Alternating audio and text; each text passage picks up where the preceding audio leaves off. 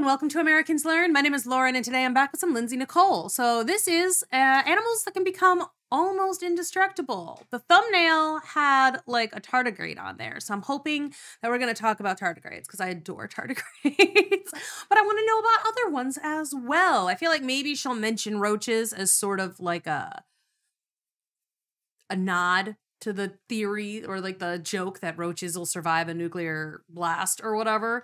But either way, I don't know. I don't know what to expect here. I'm going to learn a bunch of animals that like are very hard to kill. And look how young she is. This is like a year or so ago. This was an older video. How long ago was this? 2 years ago. Dang. Dang, 2 years ago. Look at her. Her setup is different now. Anyway, let's go. Happening inside your moss. Have you ever wondered what's happening inside your moss? Or how about a puddle? If you're lucky, tardigrades. Tardigrades might be in your moss. They're microscopic animals that are typically about 1/2 millimeter long and are pretty cute, but also absolutely sick. Because they have a superpower that allows them to survive the seemingly unsurvivable, and it's called cryptobiosis. And that's what we're getting into today. Okay. Oh my god. Okay. I have so much to say. Because I was someone who went into my zoology major with a subpar understanding of animals. I didn't know sponges were animals or insects, and don't even get me started on coral. So learning about something like cryptobiosis in a university classroom was like, what planet am I on right now? All right, let's get a general understanding of cryptobiosis out of the way. And don't worry, I have a lot to say about tardigrades, but quick facts first. So, the term cryptobiosis is defined as the state of an organism when it shows no visible signs of life in response to unfavorable environmental conditions. All metabolic activity stops. They don't reproduce, they don't grow, they don't repair anything. Essentially, if what's happening around them is physiologically unpleasant, they drop a step away from dead and can stay this way for a long time until the environment becomes more favorable again. Let's put it this way. Cryptobiosis is kind of like putting your life on pause. Could you imagine if humans could do this? Dude, we'd be so dramatic about it. LA transplants would go into cryptobiosis if their matcha tea was made with soy milk instead of oat. But the reality is, cryptobiosis allows organisms to survive events that we would immediately die in. Immediately. And there's a few different forms of cryptobiosis. I've heard of things like they can survive the vacuum, the tardigrades. I guess we're only talking about tardigrades. I thought we might talk about other types of creatures too. Not sure. But like they can survive in the vacuum of space. Like you just bring them back and then heat them up and they're fine. Like, I mean, humans have done like a minor version of this, I guess. You know, it's like people will like be frozen for X amount of minutes or whatever and then come back. You know, it's not like as extreme as like what Captain America went through when he was so frozen for 70 years and then came back. But like people have been like dead outside for like many minutes. I don't know if it's been like a day, but like they managed to bring them back. That can occur. There's usually when they've been frozen, it's like cold though. I'm not talking about like drowning and then you like make them cough off the water. I'm talking about like they were frozen to death and then they were able to bring them back. Biosis in response to increased solute concentration. Too much salt. Chemobiosis in response to toxins. Too much chemicals. Cryobiosis in response to decreased temperatures. Too much cold. And too much cold in response to it is what is the temperature outside today? I'm checking. Yesterday I got to like 7. Today it's 10. Ooh, it's 10 degrees outside today. I have to go to the store. Little to no oxygen. Too much no oxygen. And the one we're most familiar with and have studied the most is anhydrobiosis. Little to no oxygen. Antibiotics. Too much no oxygen. And the one we're most familiar with and have studied the most is anhydrobiosis, aka desiccation, aka drying out in response to their habitat drying up. Too much dry. Think about the little tardigrades in the moss or the puddle that might sit in the sun for too long. This is where anhydrobiosis comes in handy. Now you might be thinking, Lindsay, you just made shit way too complicated. Too many terms. Don't worry, I'm not going to use them ever again because I don't want to deal with that either. From this point on, I will use the umbrella term cryptobiosis, but just know there's different forms of it for different situations. Okay, so what kind of organisms do cryptobiosis? Tardigrades, of course, nematodes, rotifers, brine shrimp, even one insect called the sleeping chironomid, but also most plant seeds, which are packed with nutrients and extremely resilient to environment. Is this how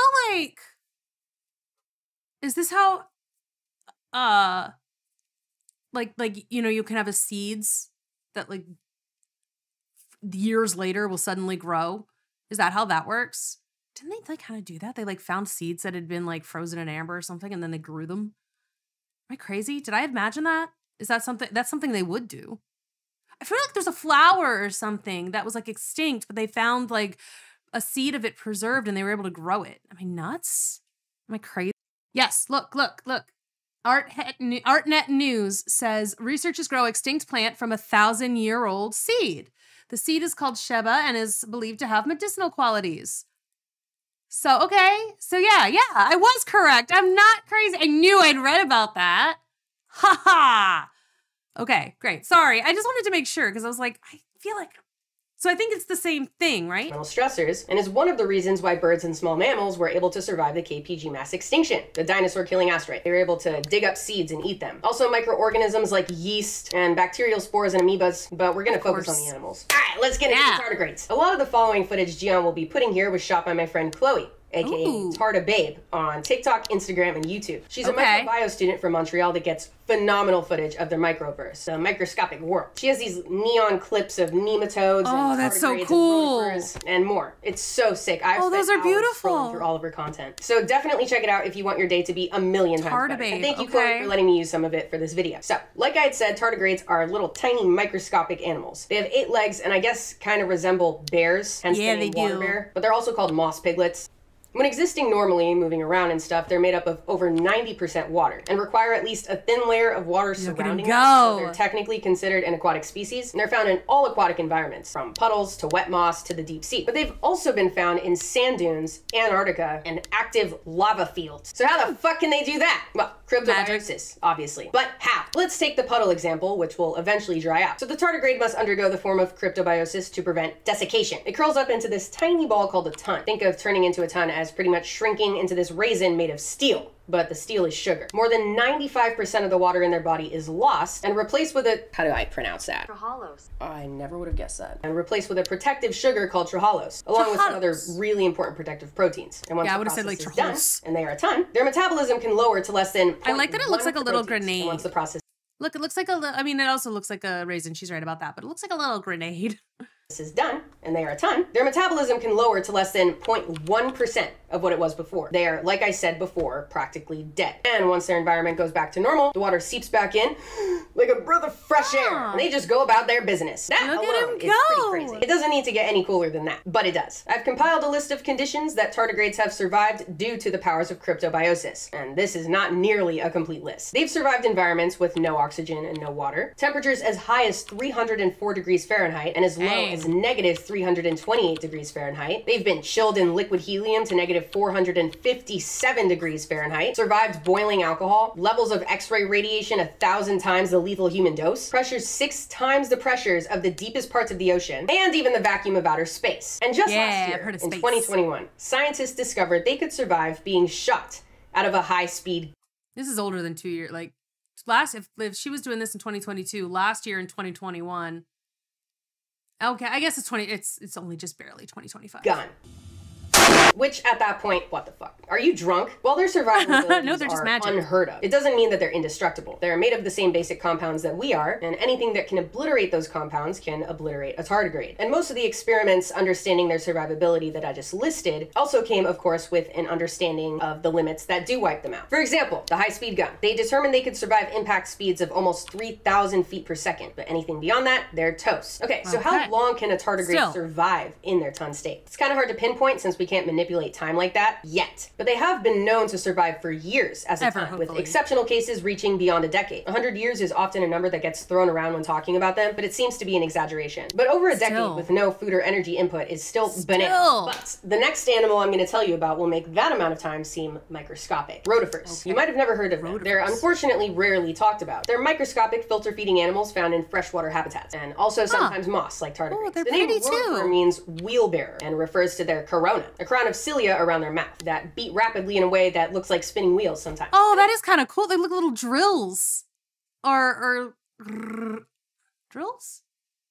A good chunk of species also take part in cryptobiotic capabilities. And for a long time, it was thought they could survive in that state for 6 to 10 years. Until 2021, a frozen rotifer was dug up from Siberian permafrost. Scientists allowed it to thaw out, and it started moving around, eating, and asexually reproducing. How old was that permafrost, you might ask? It was radiocarbon dated to 24,000 years old. The rotifer underwent cryptobiosis during the fucking ice age, stayed frozen that way for 24,000 years, and then regained life in a lab surrounded by scientists and technology and gadgets and shit. Dude, it's like that episode of SpongeBob. Okay, so you might be thinking, that's how crazy. do we know it wasn't contaminated? What if a rotifer from today contaminated that piece of ground? And luckily, the scientists addressed that in the paper. They sequenced the genetic material of the entire core fragment the rotifer was found in, and by identifying and comparing different gene sequences and science that would make this video 2 hours long, they determined it was not contamination. Okay, so what I got from that was they scienced the shit out of it and determined it wasn't contaminated. I have no idea what she said. Something about gene cores.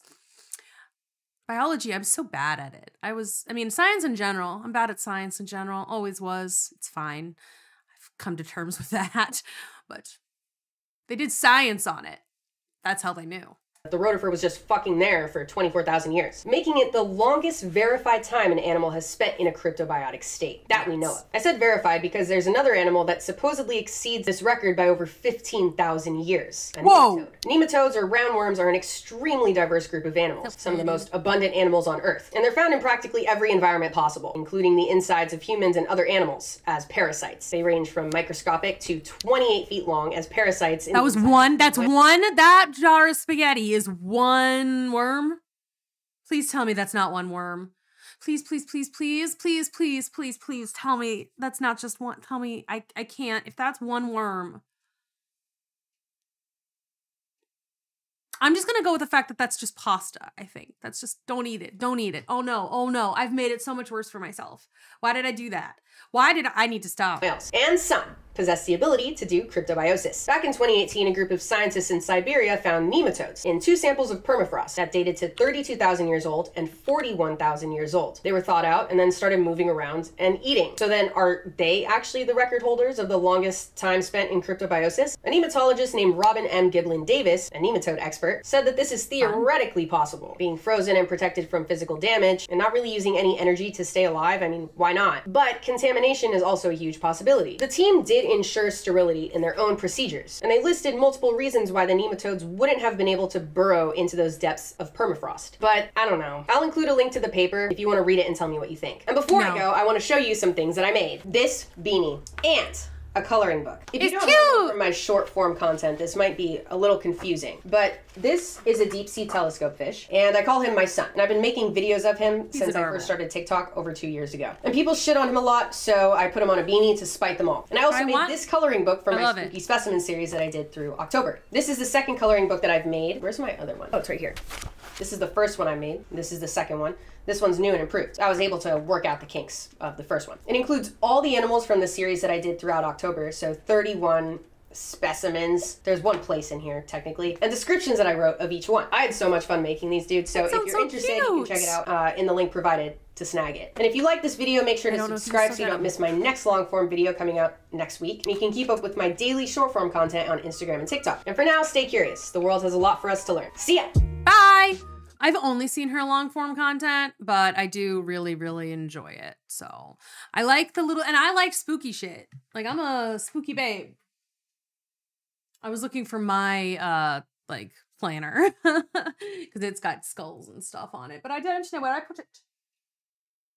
It's fine. I don't need to find it. It's cool. It's a cool little thing. So enjoy that. I'm going to enjoy it. So thank you again for watching. Sorry for my little mini freak out there. Didn't like that thing with the worm. 28 feet long is long, and I just really hope that that was not the picture that she was talking about. Anyway, that's going to haunt me. It's going to haunt me, so hope it doesn't haunt you, and I'll see you. And I'm glad we got to talk about tardigrades for a while, because I really do enjoy tardigrades. I find them a lot of fun. So thank you so much for watching, and I'll see you in the next one.